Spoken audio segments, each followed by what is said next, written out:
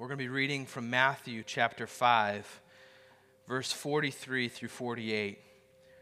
As I give you a moment to flip there, from my wife and I, from Emily and I, we just want to thank the church. This past week, we were able to go and be at the Gospel Coalition National Conference, where we were filled up and refreshed to come back into ministry. And the church affords that to us, and it's a wonderful thing for your pastor to just be poured into in that way, and especially Emily. So we thank you for that, church. We thank you for loving on us well, refreshing us, and we're thankful that we have a strong leadership team and our elders who can step in and preach to give us the week off. So we're thankful for that as well. Let's read God's word today. Matthew chapter 5, starting in verse 43, it says this. You've heard that it was said, you shall love your neighbor and hate your enemy. But I say to you, love your enemies and pray for those who persecute you, so that you may be sons of your Father who is in heaven. For he makes his sun rise on the evil and on the good, and sends rain on the just and on the unjust. For if you love those who love you, what reward do you have? Do not even the tax collectors do the same? And if you greet only your brothers, what more are you doing than others? Do not even the Gentiles do the same? You therefore must be perfect, as your heavenly Father is perfect. And all the glory for God's reading goes to him. Let's pray. God, we thank you so much that as we've already reflected in song today, God, that it is you and only you who does the work inside of us, that God, you are the one that is powerful. God, we thank you that as we come to your word today, God, we can get a glimpse of our powerful God. As Sam brings your word to us today, God, I pray that our hearts would be stirred, that our hearts would be open and ready and distraction-free to receive your word here today. God, let the truth of your word admonish us and encourage us for this life that's ahead of us. God, this difficult truth that we read here today, God, help us to apply it to our lives and to live, yet not I, but through you and you alone, for your glory, for your honor, and for your purposes. In Jesus' name we pray. Amen. Amen. You may be seated. So here I am again, all right? So hopefully everybody's good with that. All right. So as I was studying and preparing for this sermon, it's interesting to preach Jesus' sermon, okay? So that's what's happening at this point. Jesus has preached the sermon. I am re-preaching Jesus' sermon. And so as I study it and look at it, there are a million directions you can go with 5 verses from Jesus. Okay, so I was just struck with it throughout this week, the wisdom, the sovereign reality of Jesus Christ. And just a couple sentences, I could preach 16 different sermons with 16 different points because it's so rich. And it struck me this week. And so to be totally transparent, I had at least 3 other sermons prepared before I put this one together. And I was like, okay, so I have to stick to loving your enemy because there's so much around that. And so this morning we're going to look at loving your enemy and the challenge and impossibility and difficulty that is for us. And so we wrap this section of the Sermon on the Mount this week. If we look back starting at verse 21, we go through anger and lust and divorce, oaths, retaliation, and eventually here get to love your enemy.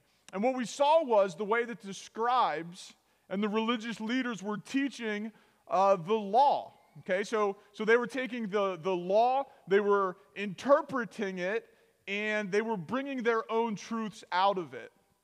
And so, for the most part, as I looked at these, and we'll look at them quickly, it says, and this is just brief synopsis here of it. So, the scribe said, do not murder. Jesus said, do not even allow anger in your heart. We see do not commit adultery. Jesus said don't even allow wrongful lust in your heart. The scribes and religious teachers said, let divorce be done legally. And Jesus said, do not divorce except sexual immorality. They said, don't swear falsely. He said, let your yes be yes and your no be no. Last week we saw that equal retribution is okay. Jesus said, go the extra mile for your adversary. So we see the scribes' thoughts and teachings, and then we see what Jesus has to say. And so here we go even more extreme this week. When we look at what the scribes taught, it's not even close to what Jesus is going to tell us to do. And so honestly, if it was up to me, okay, we'll be transparent, the scribes' teaching makes sense. Okay? And so a lot of things don't make sense when we look at what we are called to be as Christians. A lot of it doesn't come easy. A lot of it is not natural. We have to die daily, crucify the flesh, renew our minds. All of these things because it goes against what we want to do. And so it said the scribes, the religious teachers said, love your neighbor and hate your enemy. Jesus is calling us to love our enemy and pray for him. And so these different teachings that the people were presented with created beliefs in their minds and in their hearts. And so this is something that has really been, since I've been coming to church, since I've been working over at the Erie City Mission, this concept, this thought that our beliefs determine our behavior is one of the strongest truths that I stand on apart from God's word. What we believe determines our behavior. And so my analogy is always, when you guys, I always say it to the guys over at the mission, I will say it now this morning. So to illustrate how our belief determines our behavior. When you guys came in this morning, everybody, looked, where should I sit? Where do I usually sit? Is somebody in my spot? Yep, they are, so I'll sit somewhere else. Okay. You walk up to the chair, and what did you do? You sat down in the chair. You didn't wonder, I wonder if this chair is going to hold me. I wonder if I should check, make sure all of the legs are good. We didn't get out the level and say, is it balanced? Am I going to fall off? No, you just believed that as you sat in the chair, it was going to hold you. And that type of belief in the promises of God's word would radically change our lives. It's available to us. All of the promises, all of the things Jesus tells us to do, he's not setting us up for failure. He's setting us up for an intimate relationship with himself. And oftentimes we're like, yeah, but that's impossible. And so we just accept things, and we settle, and we become complacent, and eventually it takes us places we never thought we would end up. And we say, how am I here? So some of us have to start asking ourselves the question, what do I believe and why? Not the big questions. I believe a vast majority of us, okay, I will say that, understand that Jesus was God, that he came to earth, that he lived a perfect life, that he died on the cross, 3 days later he rose from the grave, and if we put our faith and trust in him, let him be the Lord of our life, that we are saved. I believe that vast majority believes that. If you're not there, I hope you make that decision today. But on the average, everyday choices, you are not stuck. You can choose, but you have to believe that that's available. I already said it, but I'm convinced that our beliefs determine our behavior. And challenged recently with this study, I believe that our feelings follow our behavior. If you feel frustrated right now, if you are discouraged, if you are unhappy, if you are pessimistic about life, I would challenge you and say, what have you been doing throughout this week? I would say, have you been in God's Word? Have you been intentionally surrendered? Or are you sneaking around doing something you should not be doing? Are you not being honest about the personal struggles that you have? Do you not have accountability in that area that you know you should have accountability in, but you just don't want to be honest with another person? Because if we exist like that, we are going to feel bad. And then we're going to do things we wish we did not do. Our feelings will follow our behavior. When we are lazy or indifferent about articulating our beliefs, we open the door for behavior that will negatively affect our feelings. And as humans, if we feel bad, we act bad. So jumping over to this passage today, seeing the importance of our beliefs. If we are holding on to false beliefs, we are going to do things that we should not do. Jesus wraps up these antitheses, okay, in this passage with this final one: to love your enemy and pray for those who persecute you. In this passage, Jesus explains how to love our enemies and why we should. In verse 43, we see the error in their beliefs. It says, "You have heard that it was said, you shall love your neighbor and hate your enemy." Again, to me, that makes sense, okay? What is our enemy? What does it say? What is the definition? It says that the enemy is our foe, anyone who harasses or causes problems for us. We can think of people who fall into that category. But here Jesus, radical, okay, challenges these people, that the religious leaders were putting people into two categories. They were putting them into our neighbor and our enemy, our friend and our foe. You shall love your friend and hate your foe. This is as human as you can get. It just makes sense. It's almost not worth saying. Romans 12:2 says, "Do not conform to the pattern of this world." This is worldly. This is loving my neighbor, hating my enemy. We get that. That's how we exist apart from a relationship with Jesus Christ. That is how the world treats people. Is that how we treat people? The religious leaders removed this giant part of this command. As yourself is left out of the commandment here. Leviticus 19:18 says, "You shall love your neighbor as yourself." Charles Quarles points out this subtle revision transformed a command about how God's people are to love into a command on whom they are to love. In the parable of the Good Samaritan, Jesus hammers home this point. And I just want to read it because this is something that continually came up in his interactions with people. This "who is my neighbor" reality. And so I'm going to cherry pick a little bit. It says in Luke chapter 10, you can look it up on your own. It's not on the screen. I'm just reading it quickly. It says, "And behold, a lawyer stood up to put him to the test." So here is Jesus being put to the test, saying, "Teacher, what shall I do to inherit eternal life?" And he said to them, "What is written in the law? How do you read it?"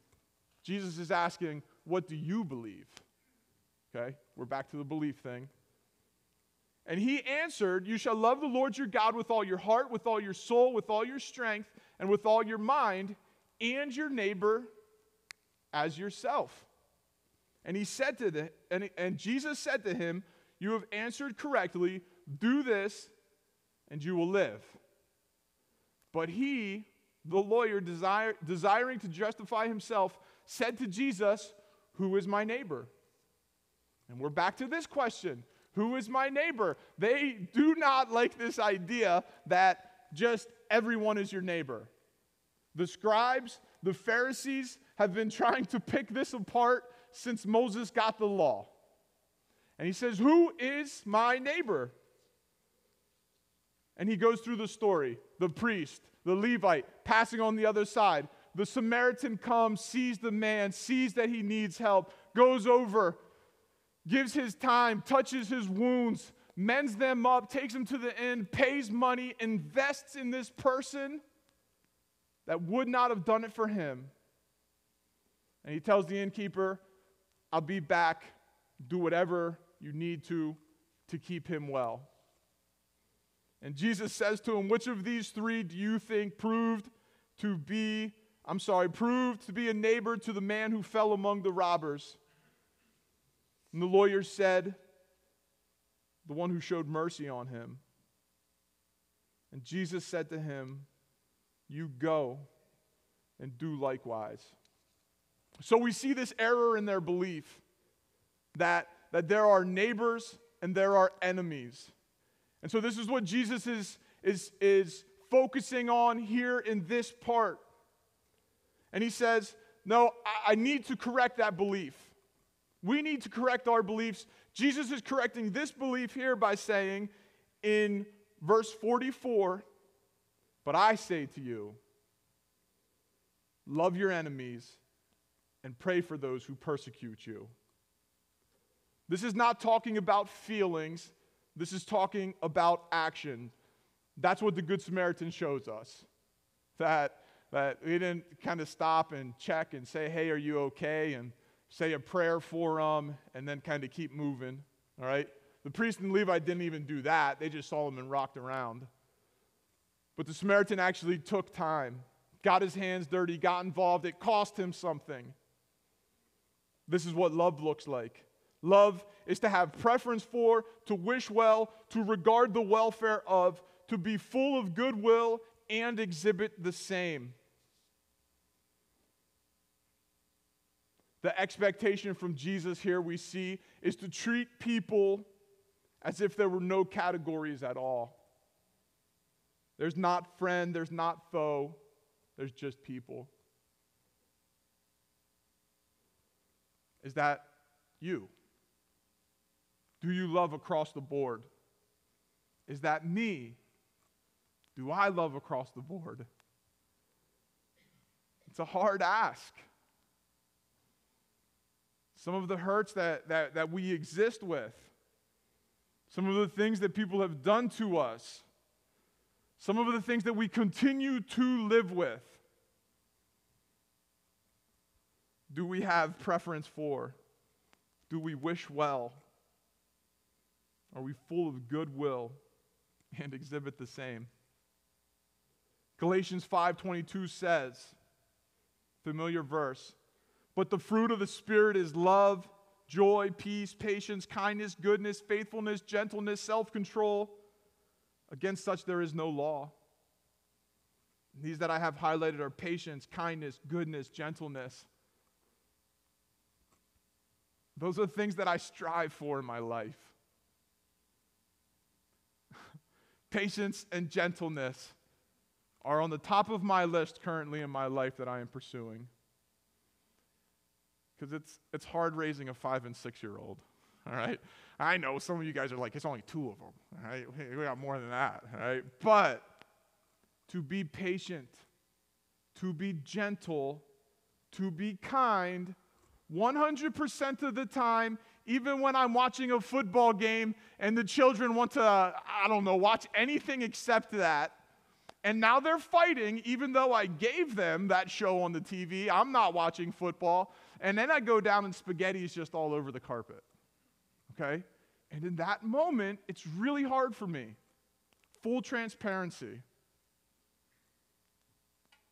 Are we that way with the big ones? That's simple. That's small. But where do we exist in our thinking? Do we display God? This is the question that kept coming up as I studied this passage. Do I display God to my enemies? To the people I love the most, as I started putting them all into the same category? Do I display God? So we see the error in their belief. We see Jesus correcting the belief in verse 44. Also here at the end of verse 44, we see the instruction to change their belief. Here is the tool for change, and my personal belief is that it's the tool for change for everything. Okay? That's my belief. Here it is. The answer to all of your problems. Okay? It says, pray for those who persecute you. This is trouble or harass.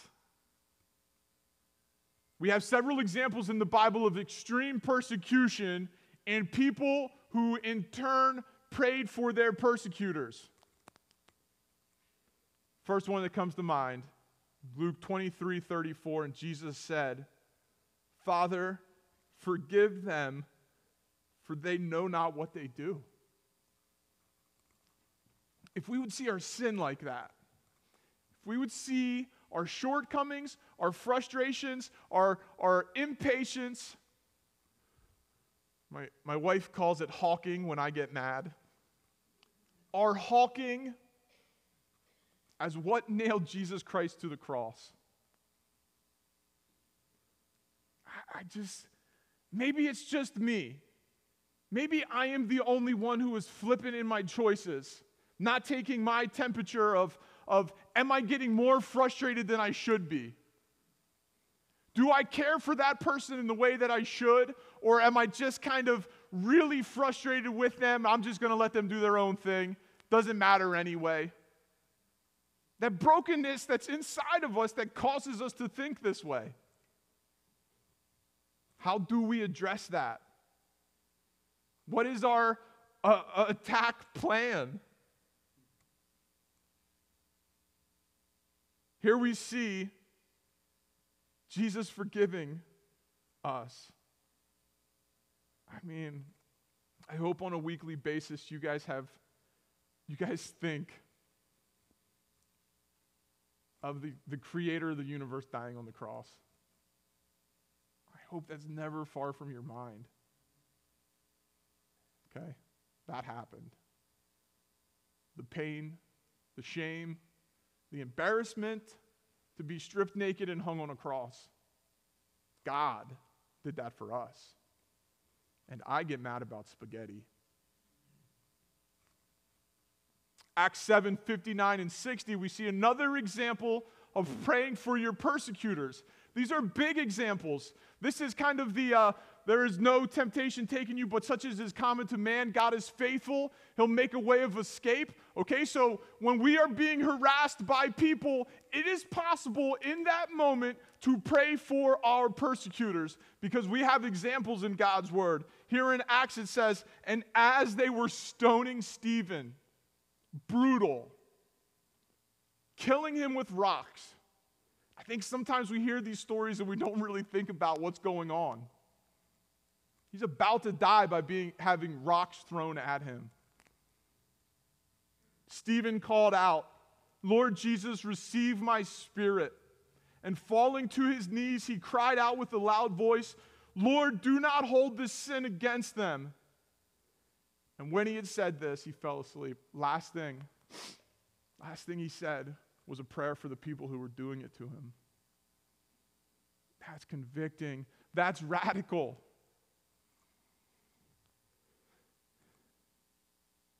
This takes discipline and a heart that is totally surrendered to Jesus Christ. This is not something we try to do. This is what surrender looks like. This is what it looks like to have the correct perspective on life. So who is it you need to start praying for? So throughout this last week, maybe 2 weeks ago, I was coming home from work, frustrated with some individuals in my circle, generically. And I was telling Brittany.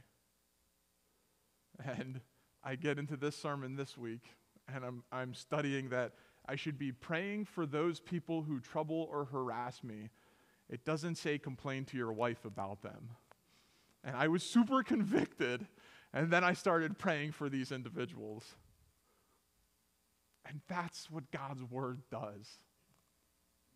I hope you are experiencing that in your life, not relying on somebody like me to preach to you, encourage you, and then go do it. That's good if you do that. But on your own, studying God's word, seeing a truth, having sin revealed in your life, and then we change. And that's what the Holy Spirit does through his word. I love that I, sinner such as I, chief of all sinners, gets to experience that in life. That God's word does something to my heart, and I start to adjust. And so our instruction to change is prayer. Pray for your enemy. If you are struggling with somebody or something, a situation, a difficulty, pray. Don't stop praying. We all understand that in this life we're going to have struggle, we're going to have heartbreak, difficult times, and sometimes it seems like prayer's not doing anything. But it's what we got. And God wants us to be totally dependent on him, bringing our problems and our situations and our struggles to him. Pray. I'm guilty of not praying enough. Number 4, the reason for change, verse 45. It says, so that you may be sons of your Father who is in heaven. Matthew 5:9 says, blessed are the peacemakers, for they shall be called the sons of God. Ephesians 5:1, therefore be imitators of God as beloved children. This reality, if we are in Christ, we are the sons, the children of God. The reason to change, this is not the how, this is the why. Here also we go back to our beliefs. Do we believe that a relationship with Jesus Christ has given us what is necessary to set us free? To set us free from holding on to and being frustrated, being discouraged by another person, to the ability to pray for them. Do we believe that we have that power within us? The power that raised Jesus Christ from the dead surely can give us the power to pray for people who harass and trouble us. We have an example of it in God's word. It says, so that you may be sons of your Father in heaven. It reads, because you are sons of your Father in heaven. Again, it's a big call, all right? I like to joke with Jack and tell him, you're a Meyer, all right? It matters. You gotta listen. We're going to do well. We're going to score 4 goals today, all right? You're a Meyer. Even more so, we are sons of our Father in heaven. The question came up to me again, do I display the glory of God? Over and over. So because we are sons of our Father in heaven. Number 5, the comparison between God and man. Long section here. It says, for he makes his sun rise on the evil and on the good, and sends rain on the just and on the unjust. For if you love those who love you, what reward do you have? Do not even the tax collectors do the same? And if you greet only your brothers, what more are you doing than others? Do not even the Gentiles do the same? So here we see kind of 2 types of interactions. We see how God interacts with mankind. He causes the sun to rise on the evil and the good, and he sends rain on the just and the unjust. Here is the verse that I go to when I see evil prosper. God's just good to us, to give us air to breathe, to give us sunshine to enjoy. All of the good things come from our Father in heaven. And because he is so good, even the evil, even the unjust get to experience that. In both cases, we see the goodness of God pouring out on all people. God does not exempt certain people from experiencing him, at least the opportunity to. For God so loved the world. And he gives us all the opportunity. The way we interact with people, we love those who love us. Okay? Here Jesus compares them to the tax collectors. He says tax collectors, and it kind of puts a bad taste in their mouth. Nobody liked the tax collectors. But we have a tendency to do that. We just love people who love us. It's nice too. It's good. It's easy. I love being around people who are easy to be around. All right? It's not necessarily a bad thing. Is that all we do? We greet only our brothers, the Gentiles, people who are not the Jews. This comparison that Jesus makes, we go for the easy way out. It's a fact, especially relationally. I don't want to trust that person. They hurt me. They burnt me. Too difficult. I'm not doing it. I'm going to do what's easy. My desire is for us as a church body, and this is a little bit off topic, to know each other, to come home every Sunday morning, to be encouraged, to be open, to be honest about our struggles, our successes, to celebrate and to cry together. I don't know about you, but I need that in my life. And if we could all do it for everyone, how great would it be? I don't think that you have things figured out. Okay? Please don't think that I have things figured out. I fail all of the time because it's easy to do it our way. It's hard to do it Jesus' way. But the way God does it and the way we do it is radically different. Number 6, the goal for changing our beliefs. Verse 48. Therefore, you therefore must be perfect as your heavenly Father is perfect. We need to approach others the way Jesus did, the way God does. Graciously, patiently, humbly, desiring peace and reconciliation. This is the goal of the Christian life, to grow little by little, day by day, to look more like Jesus, bringing all glory to God.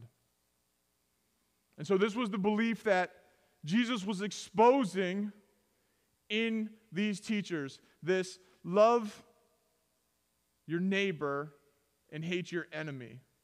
And so quickly, this was just on my heart throughout this week, throughout really since we've been studying these passages about these false teachings and the false beliefs that false teachings are going to create in our lives. And so, how do we change false beliefs and why? How do we do it? Number 1, identify the false beliefs. Just several that I thought of. That's just the way I am. People can't totally change. It's not hurting anyone. I'm too bad. It's too late. It doesn't matter anyway. Okay? All lies that we tell ourselves. And we exist there. And we refuse to change. What does God's word say about it? Number 2, identify the false belief. What does God's word say about it? 2 Peter 1, 3 and 4 says, His divine power has granted to us all things that pertain to life and godliness, by which He's granted to us these great and precious promises, so that through them you may become partakers of the divine nature, having escaped the corruption that is in the world through lust. We have escaped it. He's given us everything we need for life and godliness.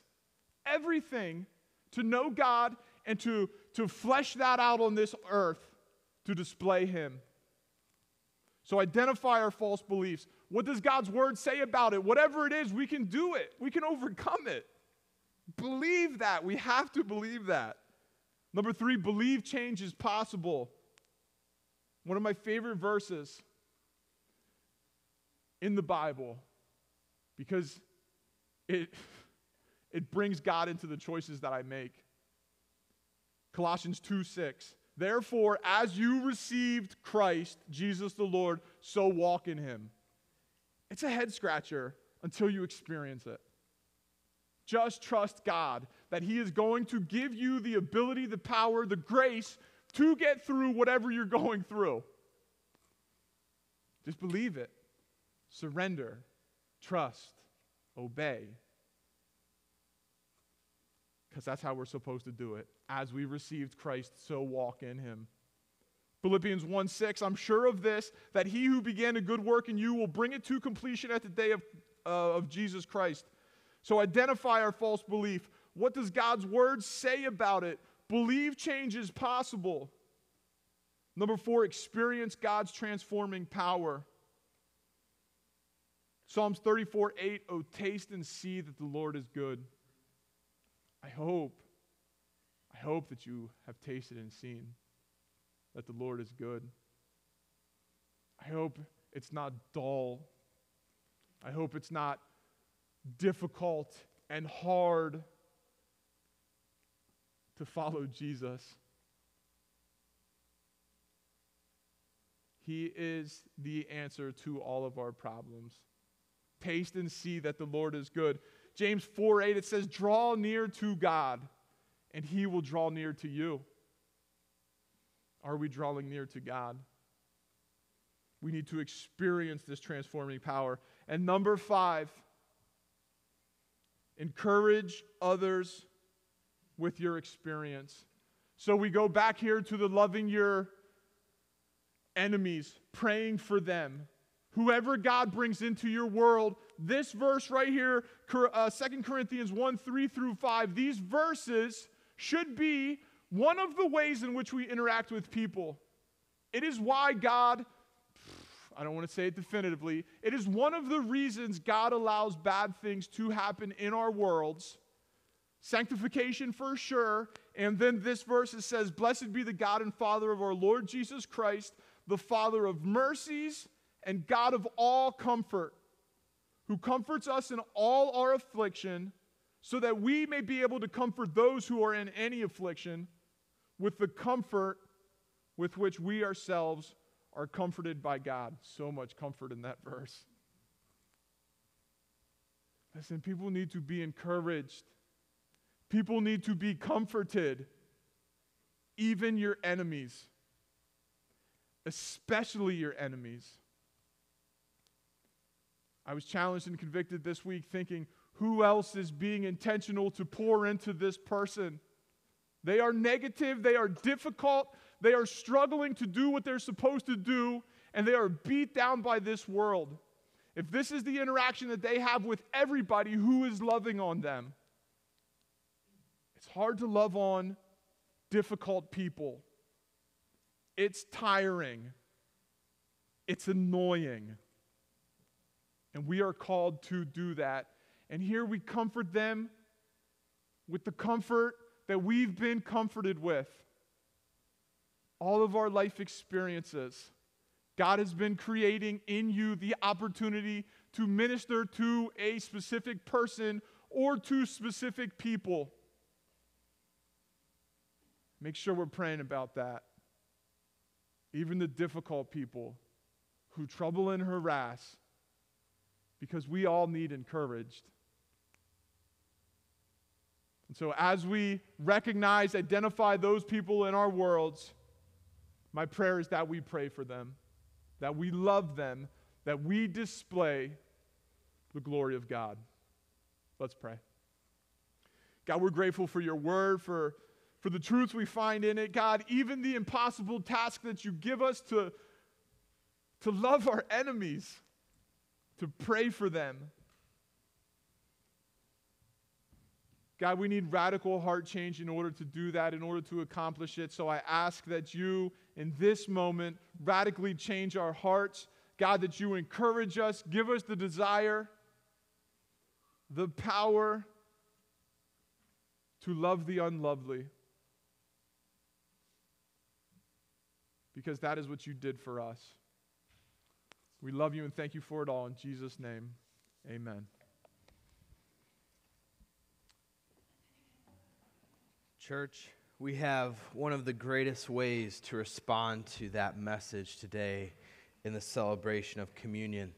As Sam has expounded for us today, Christ's teaching on unconditional love. Christ calls us not to love because, well, they love me back, or because they do something for me. I scratch their back, they scratch mine. He says we're called to unconditional love. And we have the greatest opportunity to celebrate the greatest unconditional love that was shown towards us in Jesus on the cross. See, Jesus says here in the Sermon on the Mount, he says, love your enemies. But that wasn't just an empty command for Jesus for us to love our enemies. No, 22 chapters later, he demonstrated that for us. That he went to the cross, and on the cross, he loved me, an enemy. On the cross, he loved you, an enemy. On the cross, he loved the whole entire world who was at enmity with him because we were dead in the trespasses of our sin. Our sin has made us enemies of God. But Jesus still went to the cross for us. Jesus did exactly what he's calling us to do in the Sermon on the Mount, and he empowers that in us. So as we prepare to celebrate communion, the band's going to play, and what we want this to be as the band plays, I want to guide this time for you. This is a time to prepare and ready your hearts and your minds to worship God in communion.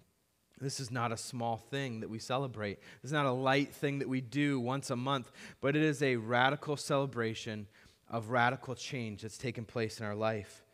In 1 Corinthians 11, verse 27, it talks about the eating and the drinking of the bread in communion. It says this, whoever therefore eats the bread or drinks the cup of the Lord in an unworthy manner will be guilty concerning the body and blood of the Lord. What he's saying is that it's serious.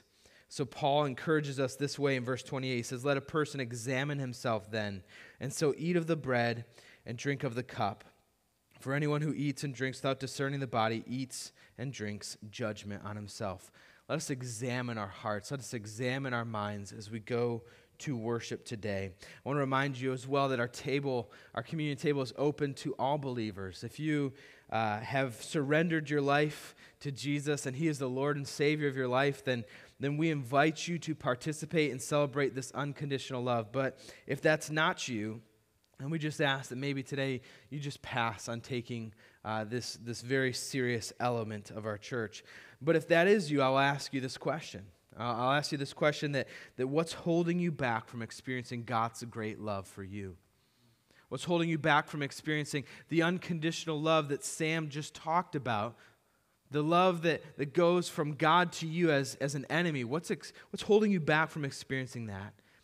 I just want to let you know that we would love to tell you how you can experience that today. So as the band plays this song, let us remind ourselves of the greatness of communion, of the greatness of that unconditional love, and prepare our hearts and minds to take communion today.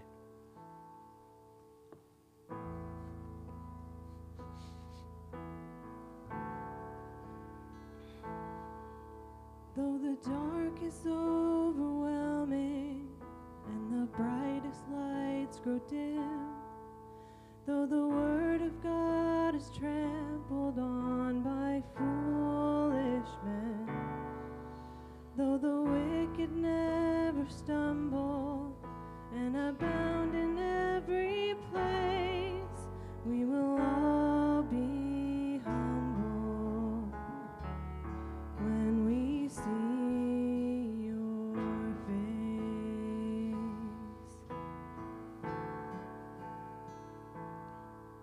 And the demons we've been fighting, those without and those within, will be underneath our feet and never rise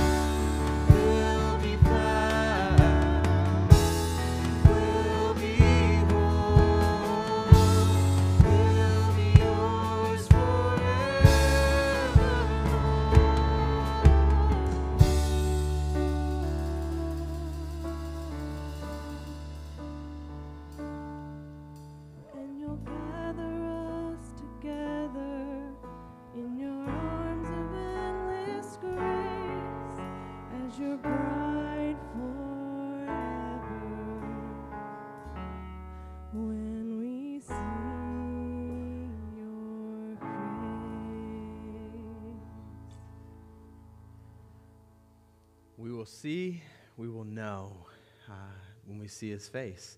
Communion is a foreshadowing of what life will be like forever as we commune with Christ in heaven.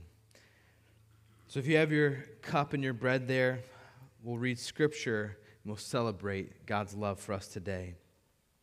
1 Corinthians 11, verse 23, it says this, "For I received from the Lord what I also delivered to you, that the Lord on the night when he was betrayed took bread. When he had given thanks, he broke it and said, 'This is my body, which is for you. Do in remembrance of me.'"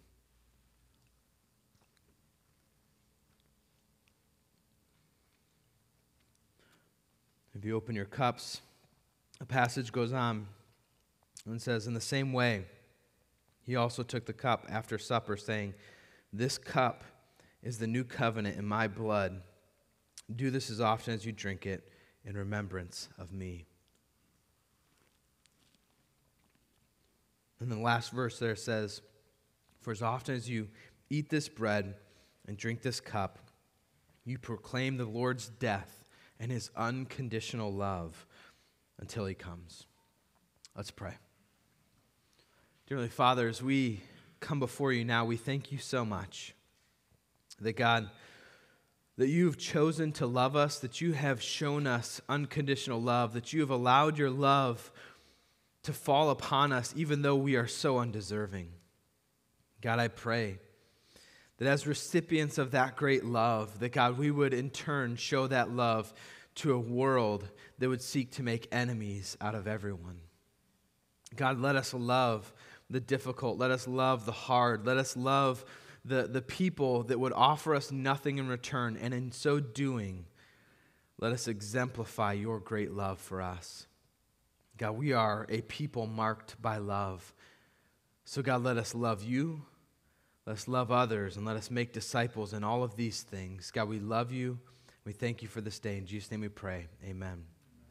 Before we send you out here, just a quick reminder that we have membership classes that are going to be available October 21st and 28th. Those are Saturdays. They're a great way to just peel back the curtain and see what happens here at MCC, how you can become a member, how you can go deeper in your time here at MCC. So we'd encourage you to take advantage of those. And then also, if you are a member, we have a very special membership meeting Sunday, October 15th in the evening. We'll have some light refreshments back there. We're going to have a great meeting just talking about the future, where God's leading us, some different things that are, the doors that are being opened, some outreaches that are going to be happening. It's going to be a very encouraging membership meeting. So we'd encourage all of our members to attend that, to be a part of it.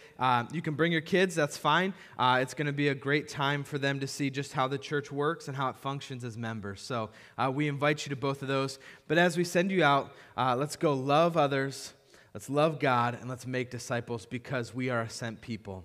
You're dismissed.